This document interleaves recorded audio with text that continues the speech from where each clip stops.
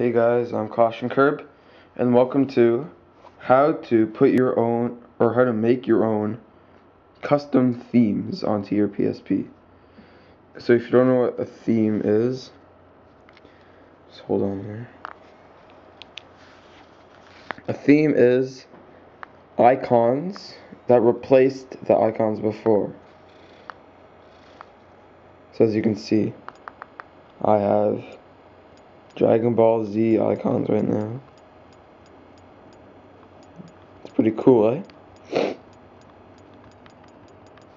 So now I'm going to tell you how to make your own themes. So what you're going to do is go on your computer, open up your web browser,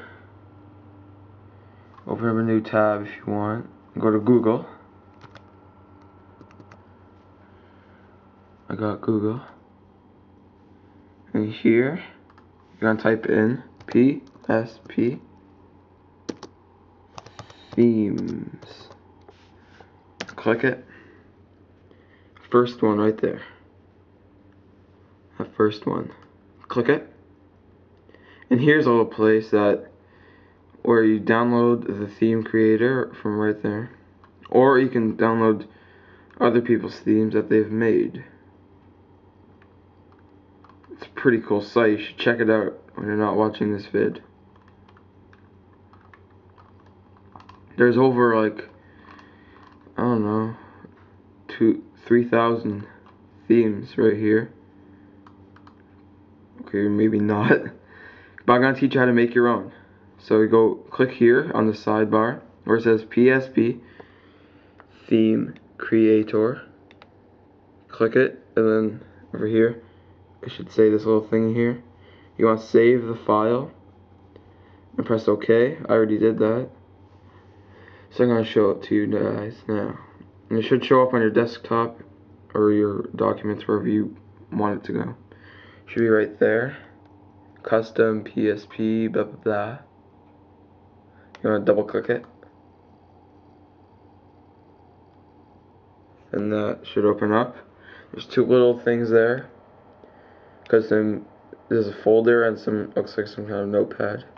Now click on the, double click the folder, and then there'll be this Adobe thing and this window. You're gonna click on the window, double click it. It says extract all blah blah blah. You press run, and then run again, and then here you go. PSP theme converter or custom. I can't talk today.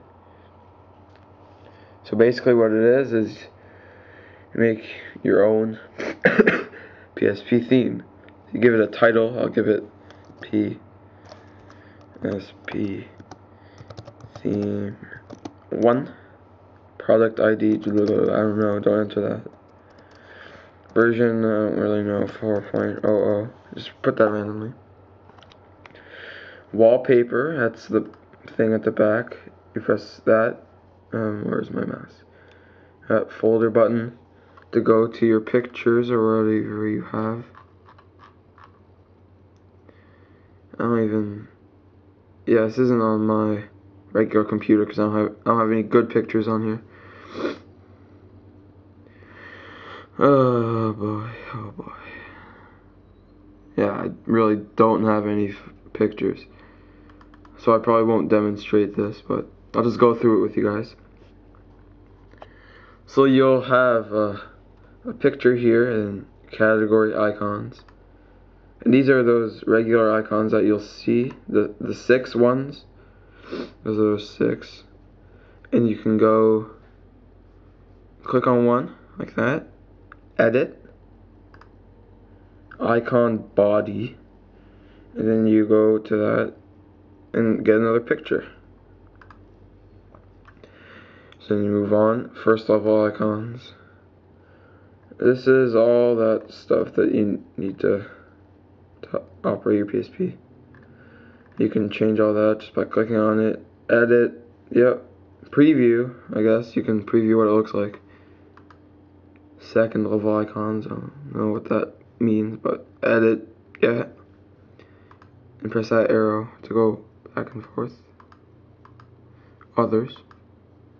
Preview icon, preview image, and theme color. I think preview this stuff is that when you put it on that PSP themes website right here, if you choose to put it on, like this picture that they show, that's kind of like a preview, I think. Yep. So yeah, there you have it, how to make your own PSP theme. Oh yeah, and probably when you're done, go to save, file F, save, and then I'm guessing, I haven't made a theme yet, but I probably will. I'll post it. It'll save to your desktop, and then once it's on your desktop, you plug it into your You plug your PSP into your computer and just transfer that onto your PSP, into your themes folder, and then you just go to theme settings, and then you're there. You'll have your own custom theme. So there you go. You want to close this application? Yes. Comment, subscribe, rate. Yep. See you guys later.